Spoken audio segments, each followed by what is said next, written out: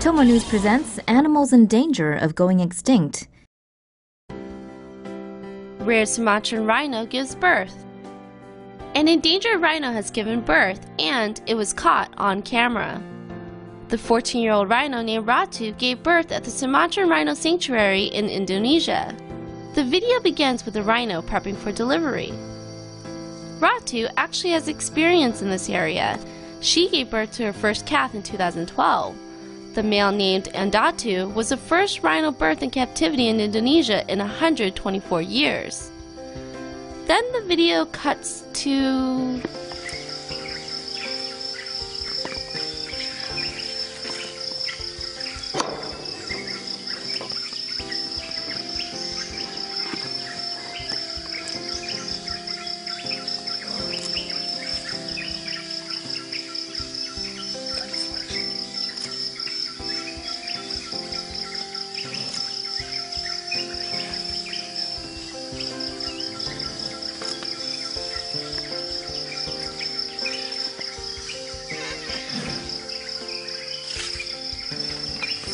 Yep, that's what a rhino looks like being born. Surprisingly purple.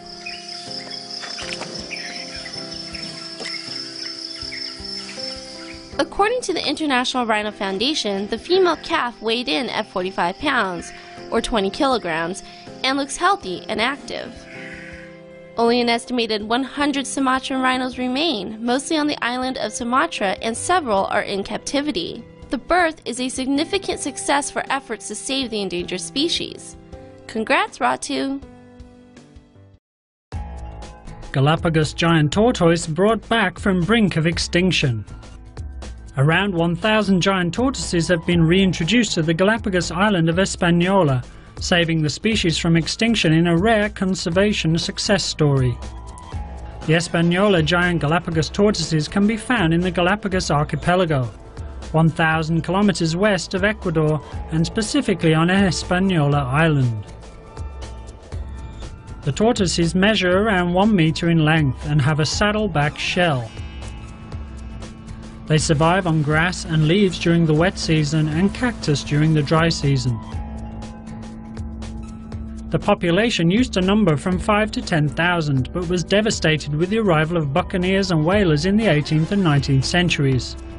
Their numbers reduced to just 15 specimens by the 1960s. Using those 15 tortoises, the population was rebuilt over the last 5 decades via a breeding program that produced more than 1,000 tortoises. The tortoises were brought from captivity to Espanola Island and are now able to look after and sustain themselves. Government officials caught eating endangered giant salamander. Local Chinese government officials and police authorities were caught leaving a restaurant where they were allegedly dining on a critically endangered species of salamander. The Chinese giant salamander is the largest salamander and largest amphibian in the world. It is also considered to be a living fossil. It is critically endangered due to habitat loss, pollution, overcollection, and overhunting. And who would want to eat this critter that looked like it had just crawled out of the primordial ooze? For many Chinese, it is considered a delicacy and is used in traditional Chinese medicine. It is rumored to endow individuals with longevity and health. That's probably why it was the main attraction at the dinner table that night. Diners were also given a little gift bag on their way out the door. Some journalists managed to sneak in, but were beaten when their identities were discovered, and another had his mobile phone taken. Too bad none of the diners wanted to talk to us, because what we really wanted to know was, does it taste like chicken? Giraffes now listed under IUCN Red List of Threatened Species. The world's tallest creature is slowly veering closer to being wiped out. The IUCN has updated its Red List of Threatened Species, and among a number of birds and crops, the majestic giraffe now finds itself in serious trouble. With its population declining at roughly 40% over the past 3 decades, the giraffe has since been raised to 2 categories from least concerned to vulnerable. The reason for the giraffe's demise? Humans, of course.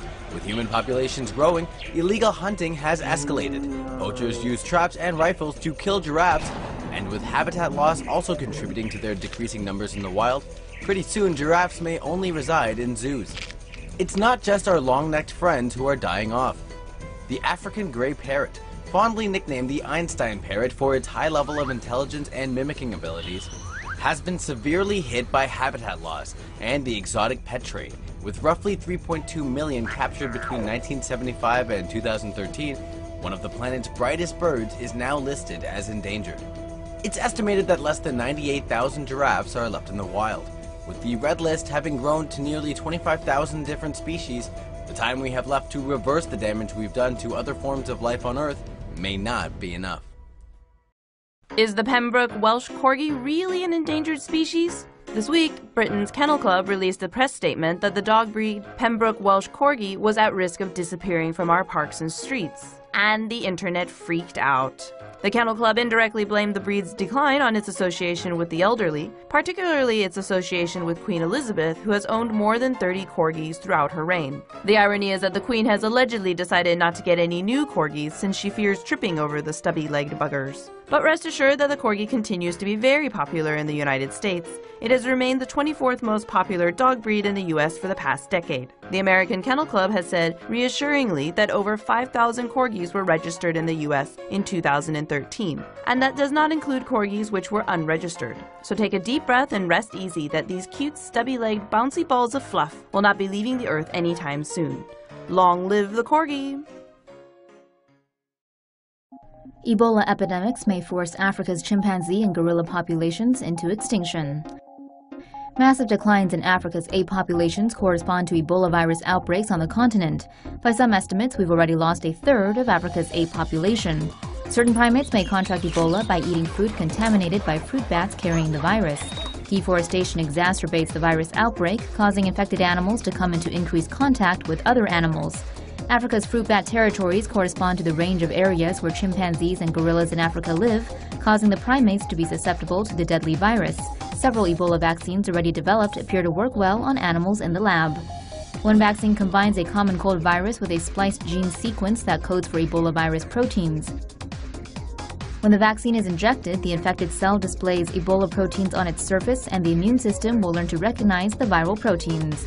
Although the vaccine that may ultimately protect gorillas and chimpanzees exists, logistical and legal hurdles prevent researchers from testing it on apes. Melting sea ice is bad news for polar bears. The authors of a new study warn that polar bear numbers could drop drastically over the next 35 years because of global warming. A review by the International Union for the Conservation of Nature forecasts that polar bear numbers will fall by a third by the middle of the century. The global polar bear population is currently estimated to stand at 26,000. The study suggests there is a 70% chance that figure will drop 30% by 2050. Melting sea ice caused by global warming is the main threat to the survival of polar bears. Polar bears depend on sea ice as a floating platform to hunt seals, which can outswim them in the water. The presence of man-made chemicals in the food chain is another major threat to polar bear numbers. The International Union for the Conservation of Nature monitors endangered species on its red list. The organization classifies polar bears as vulnerable, meaning the species faces a high risk of extinction in the wild. Cute clouded leopard kitten is your daily dose of aww.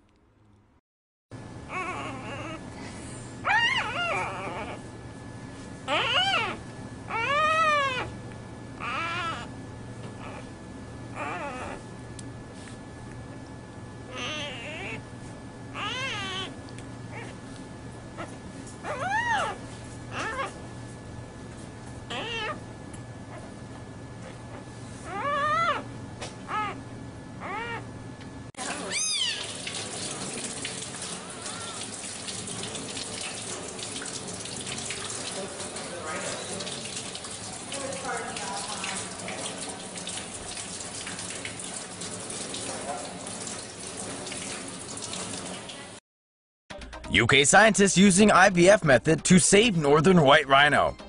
With less than a handful of northern white rhinos left on Earth, a team of UK scientists at a British zoo will try to save the species using a procedure never previously attempted. The 3 remaining northern white rhinos are under round-the-clock protection at a conservation site in Kenya. There are 2 females and 1 elderly male. Due to fertility issues, the females are unable to conceive offspring naturally. As an alternative, sperm will be extracted from the male and eggs from the females. Using the in vitro fertilization method, any fertilized eggs will be implanted in a group of female southern white rhinos, a closely related subspecies, to be brought to term. If this proves unsuccessful, scientists will combine the northern white rhino's sperm with the eggs of the southern white rhinos, in the hope a crossbred embryo will result. In advance of experimenting with northern white rhino samples, the IVF technique will first be tested using southern white rhino sperm and eggs. Creating an embryo outside a rhino has never been done before. If the scientists in England are able to pull this off, it would theoretically mark the first step to reviving the species from the very brink of extinction. The northern white rhino population has been decimated in recent years due to hunting and poaching for its horns.